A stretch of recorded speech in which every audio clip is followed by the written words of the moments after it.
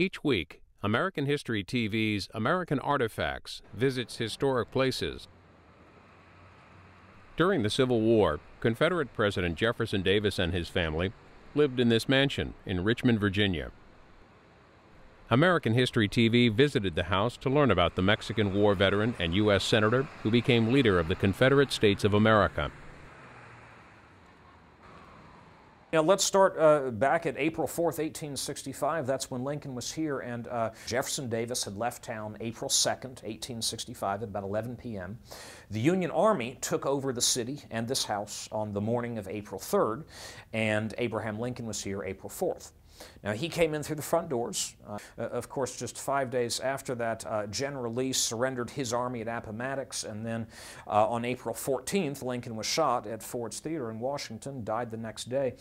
Jefferson Davis was captured by the Union Army May 10th, 1865. Now, General Godfrey Weitzel had turned this house into Union Army headquarters the day he got here, April 3rd, and it remained that until January of 1870. So actually, the Union Army took very good care of this house for the most part. This was their home and headquarters for almost 5 years. Now, in the first week or two of occupation, things were a little bit different. There were soldiers and officers coming and going. They were taking little souvenirs from the house. They were sleeping on the floors and in the chairs and on the piano in one case.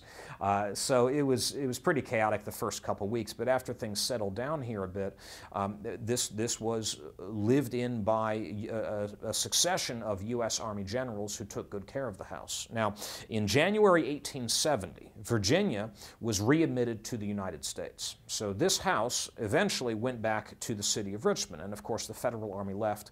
The city got it back. The city, in the later part of that year, 1870, sold everything in this house and then turned it into a school. This was a school for 20 years.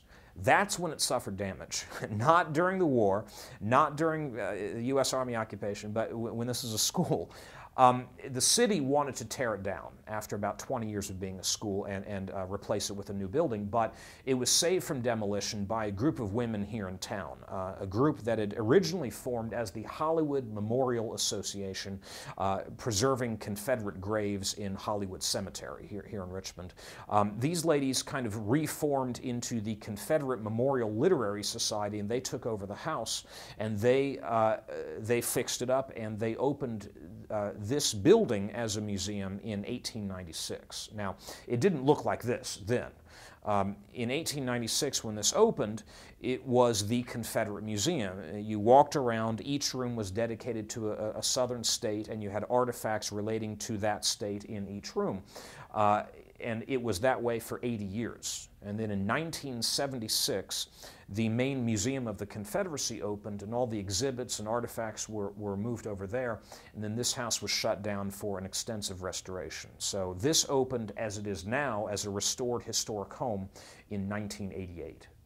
Still the same group of people, the Confederate Memorial Literary Society, the same people, the same organization that has owned it since the 1890s. The second floor of a house in this era was typically private living space, and this house is no exception. Jefferson Davis, his wife, and children lived on the second floor. So decoratively, the second floor maybe isn't quite as exciting as the first. They weren't trying to impress as much up here. So you'll see furnishings that are older, plainer, a little less expensive, and a little bit behind the fashions of the day. So the people that came up here would be, of course, the Davis family, Davis's private secretary, Burton Harrison, slaves and servants, and people on official business to see Jefferson Davis in his home office, which we'll see in a minute. This is the office for Burton Harrison, again, Davis's private secretary, and those on official business to see Harrison would be shown up here. They'd speak with Harrison. He would decide when or if you got to go back and see Davis in the home office.